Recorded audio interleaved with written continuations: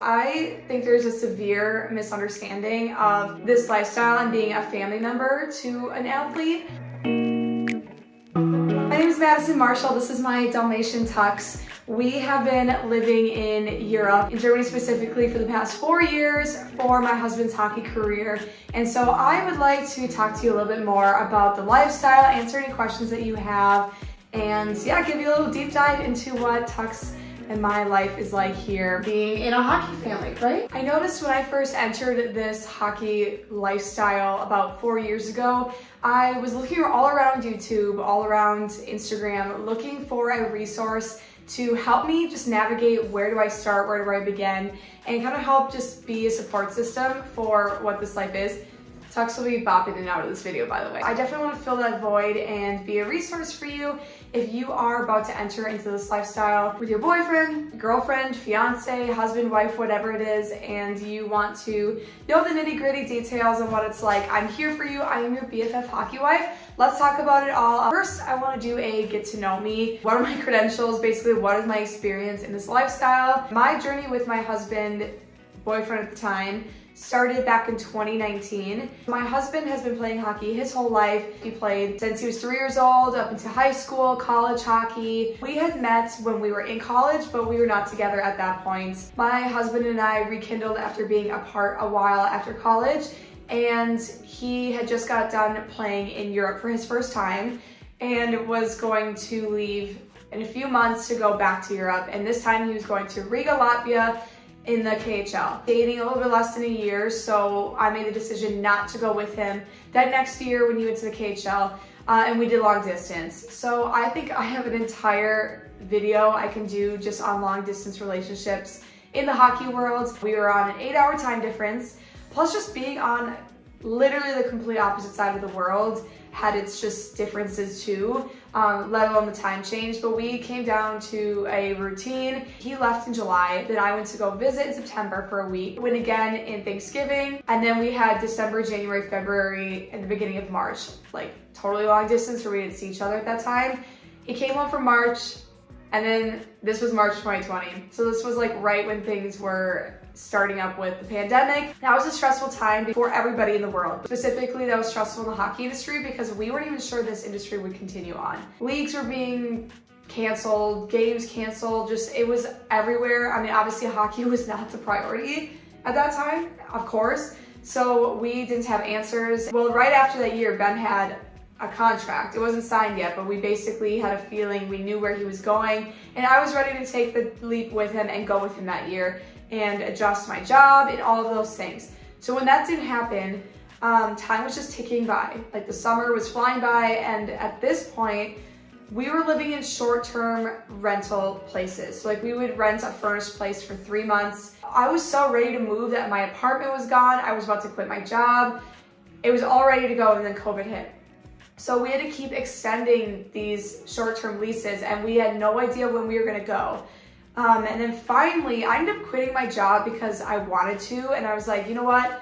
I'm gonna put me and my career first. I'm always gonna support Ben in his career, but right now I want a different job. So of course, right when I quit my job, I start my new one. I was 1 week into my new job when we got the call from Ben's agents that we would be going to Germany. And then we went to Ingolstadt, Germany. And I remember like telling my boss, I was like, you're not gonna believe this, but I have to move to Germany. I know I just started a week ago, so like feel free to be like, yeah, this isn't gonna work for us. But my work at that time was so amazing. My boss was like, I'd be so mad at you if you didn't go. Please go. You can continue to work from home. So that was where we started our journey together, was in Ingolstadt. Then we extended for 2 more years there. So we spent a total of 3 years in Ingolstadt, which is right outside Munich. We loved living in that region. And then after the 3 years, Ben had been injured, he had surgery, and it was time for us to move on to a different team. So then here we are now, our 4th year in Germany. We are in Schwenningen, Germany, and our year is almost up. It is February right now, and the season has 6 games left. And we have re-signed, we're coming back here next year too. So that will be our 5th year in Germany.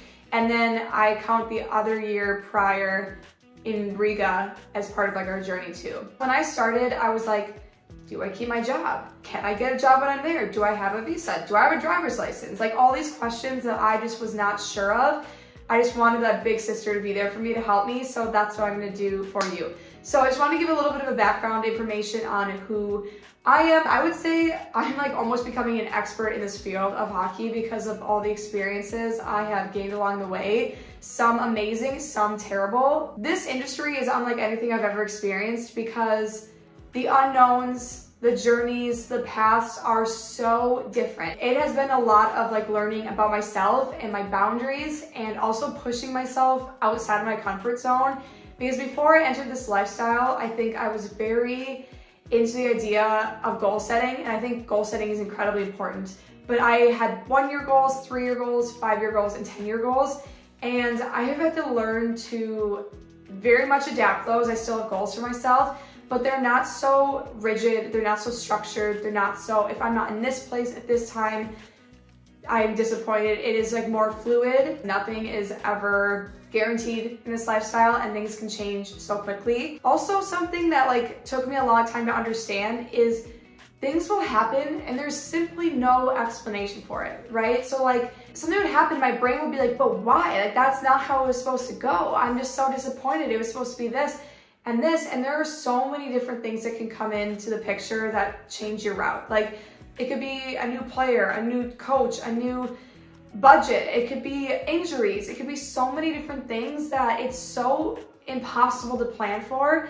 So you just have to know like the right amount of planning, the right amount of expectations, and also the right amount of boundaries.